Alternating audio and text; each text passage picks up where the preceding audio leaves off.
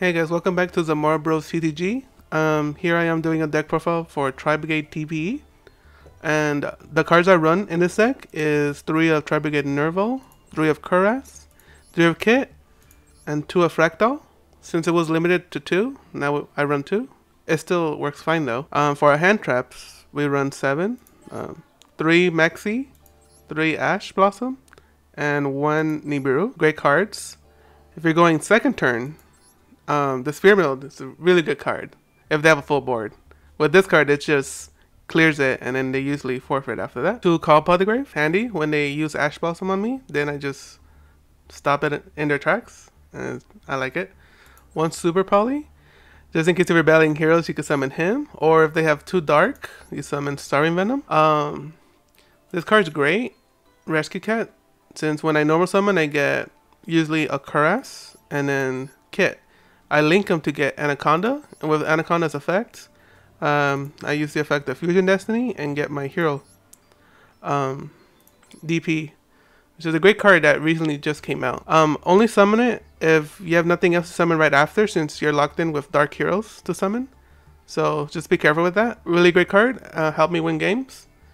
Or you could summon Ronin Raccoon, which detach 1 material, which triggers her effect to send Crow, and then you can either add Fractal or Kuras to your hand. And then once you attack and you're done, and main phase 2, you summon Zeus. So you have options. Always on my first turn, whatever it is, like I normal summon, let's say I have this in my hand, I link it to summon Salamangreat Almirage, and then with, again, the effect is Nerval, and then Fractal, and then you can normal summon it and banish the Rescue Cat, the Tri-Brigade Kit, and the Nerval to summon Zimorg. Zimorg's a great card when you end your turn, because you have the option to summon Barrier Statue of Storm or Mist Valley Avian. For me, I always go to the Barrier Statue Storm, since it locks them in to only special summoning wind monsters, and they usually just destroy it on their battle phase, and then on main phase they special summon, and then when their turn ends, then you get to summon Mist Valley Avian to negate any activation and destroy it.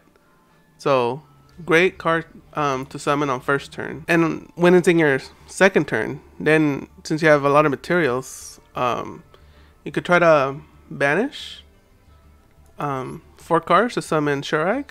He's my ace monster.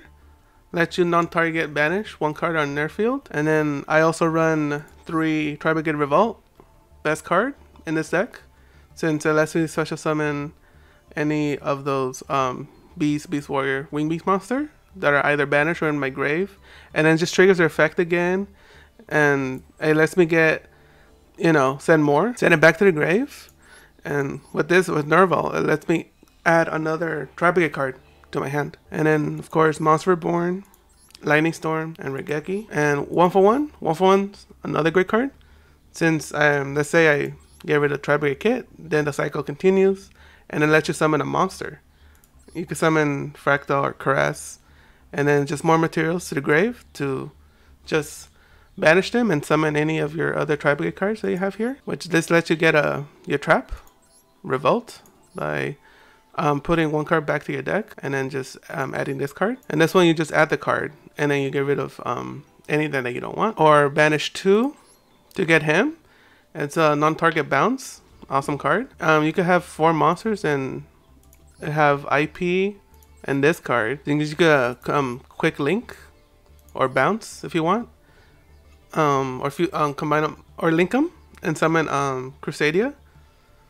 Since any special summon monster, if they attack it, he just gains the attack, and she gives a protection, like for example Lightning Storm or Regeki. Or if you want, you could just summon Appaloosa, Monster Negate. If you summon a lot, make sure like on your 5th summon you summon this card, and it stops Nibiru from getting rid of your whole board. Overall, you guys, this is a really good deck that helped me reach to diamond rank. So guys, I did the deck profile on my brother's account, and that's why there's some cards that are black, because he doesn't have them, but I have them, and I strictly play on console, but he plays it on PC. This is my mate. which opens the lid.